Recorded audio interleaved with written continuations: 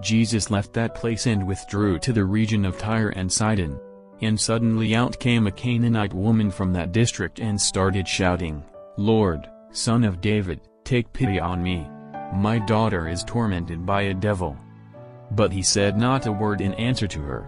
And his disciples went and pleaded with him, saying, "Give her what she wants, because she keeps shouting after us." He said in reply, "I was sent only to the lost sheep of the house of Israel." But the woman had come up and was bowing low before him. "Lord," she said, "help me."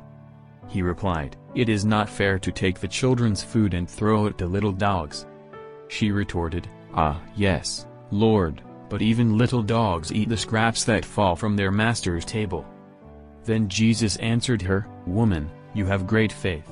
Let your desire be granted." And from that moment her daughter was well again.